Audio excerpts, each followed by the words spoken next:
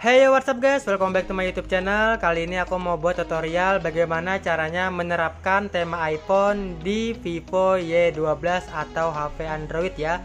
Oke, sekarang langsung aja kita ke tutorialnya.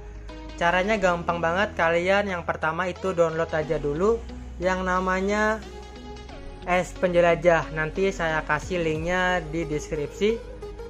Terus beserta file buat tema iPhone-nya. Oke, sekarang kita langsung aja ke penjelajahnya karena saya sudah download ya. Jadi kita tinggal buka aja. Terus kita klik yang balok 3 di atas pojok kiri ini. Kita scroll ke bawah. Terus nanti kalian tampilkan file tersembunyi nih. Kalau buat kalian teman-teman yang baru download itu tampilan file tersembunyinya dia belum terklik ya. Ini kita klik aja dulu. Jadi sampai berconteng warna biru.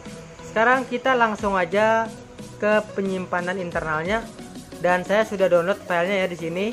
Nah, namanya itu ini phone X-Watch. Nah, ini saya sudah download. Nanti saya kasih linknya di deskripsi juga. Terus kalian langsung aja tahan. Terus potong aja. Setelah dipotong kita kembali, kita klik DVD ini ya, DVD nih, DVD. Terus aja klik sampai timbul huruf yang besar semua ya. Nah kayak gini, ini ada D, F, T, U dan W. Kita klik yang huruf T. Ini T, kita klik. Terus kita langsung tempel aja di sini untuk file iPhone-nya seperti ini, sudah tertempel. Dan kita langsung keluar aja, bisa langsung kita terapkan ya tema iPhone-nya. Langsung klik itemnya aja di sini. Terus lokal, tema lokal. Nah, di sini sudah dapat tema iPhone-nya, langsung aja kita terapkan.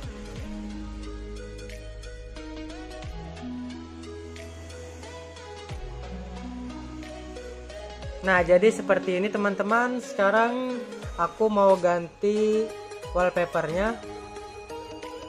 Sini aku udah download ya wallpapernya. Sekarang kita pakai yang ini aja. Nanti aku kasih linknya juga di deskripsi untuk download yang wallpapernya ini. Sekarang langsung aja kita atur sebagai wallpaper. Nah ini.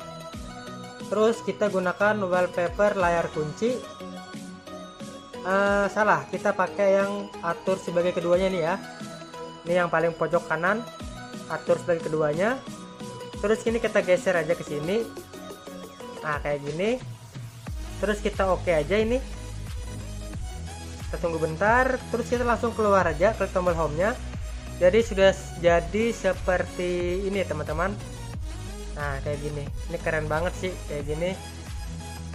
Nah jadi cukup simple banget ya. Cuman kayak gitu aja sudah bisa HP Vivo teman-teman mirip HP iPhone ya, secara tampilannya aja. Oke, mungkin cuman kayak gitu aja video kali ini. Jika kalian suka, klik tombol like-nya, dan jika kalian tidak suka, klik aja tombol dislike-nya. Kita ketemu di video berikutnya.